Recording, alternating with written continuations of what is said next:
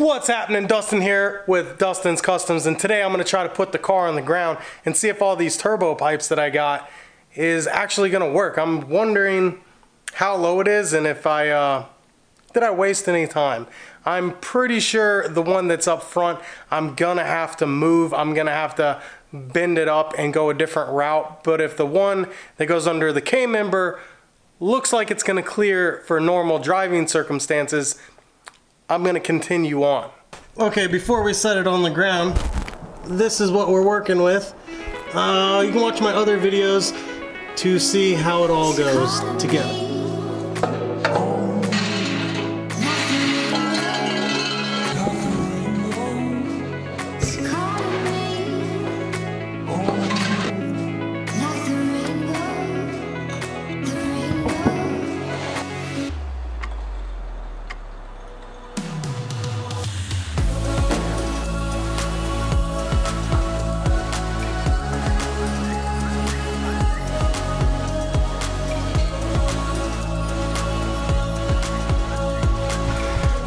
Okay, I had to open the shop bays.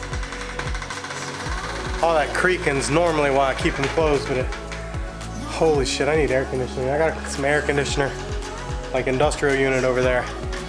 Definitely gotta be this summer project.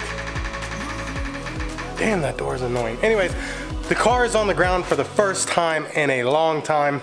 This is the moment for the truth. The first time I've looked under the car with how I routed the piping. This is kind of the make or break look. If I don't think it's gonna clear, damn, I'm gonna have to save the money and just buy one. All right, let's take a look. All right, here goes nothing. Holy shit. Okay, that pipe's pretty low. We're definitely gonna have to do something different. That's about 3 inches off the ground.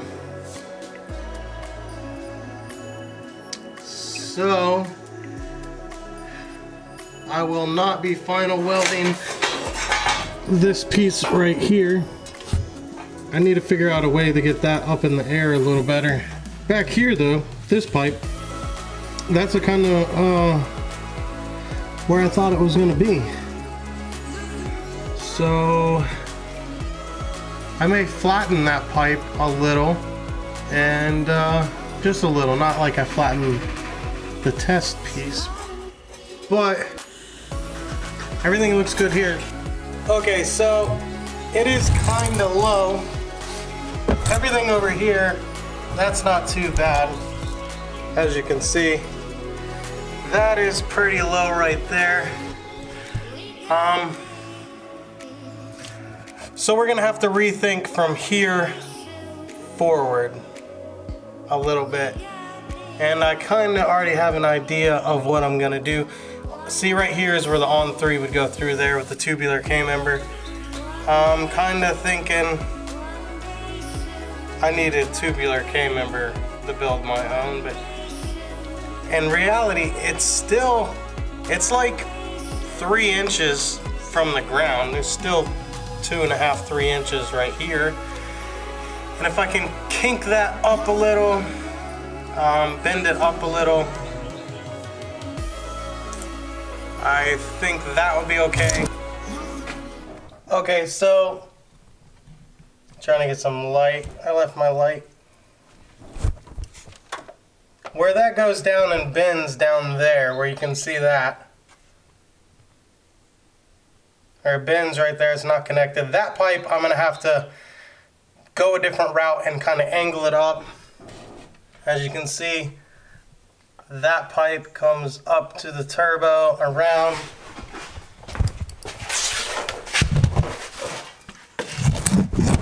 And that right there is what we're working with.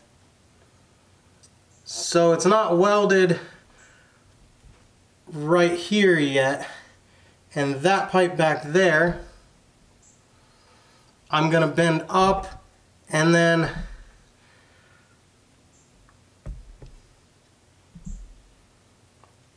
right here, I'm gonna go up where that needs to be. I'm gonna go straight up there, over and around to that.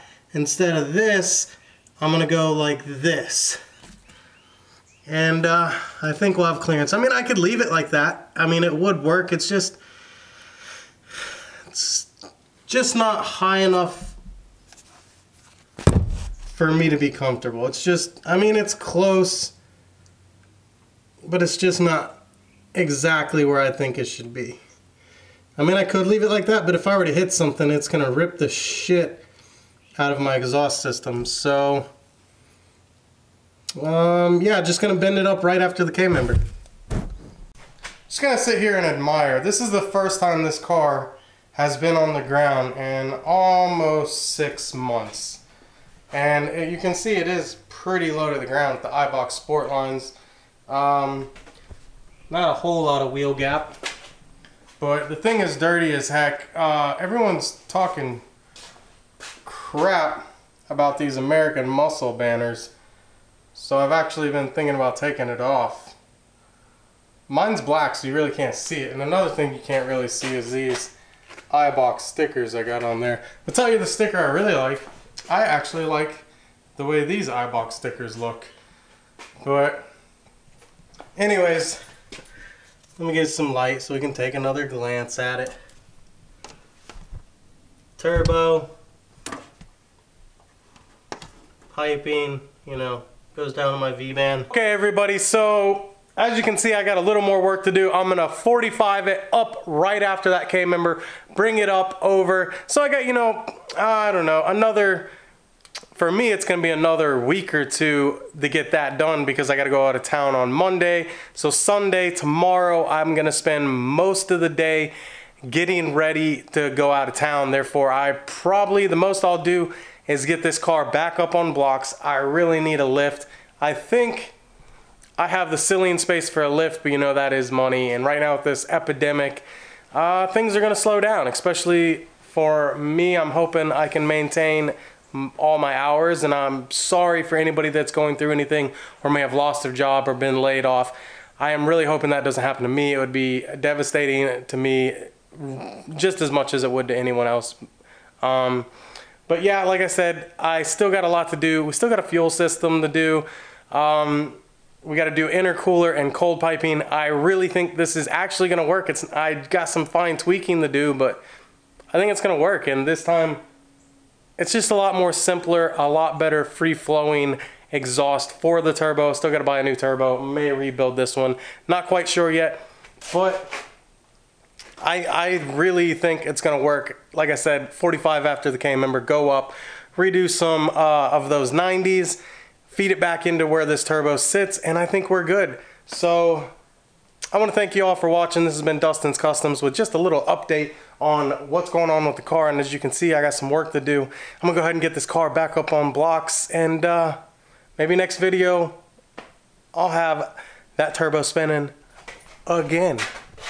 Anyways, I'm Dustin, this is Dustin's Customs, and I'll see you later. Bye.